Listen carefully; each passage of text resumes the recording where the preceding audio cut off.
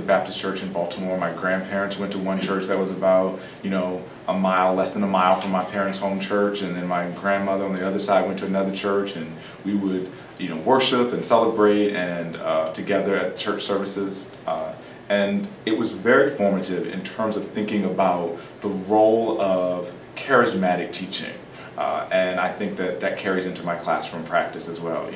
One of the things that students always say that you really come in ready and excited. And I think part of that is being in the real belly of the Black Afro-Christian tradition, where you got to bring something. That the teacher is expected to bring as much to the audience as the audience is expected to bring to the person that's giving you knowledge and information.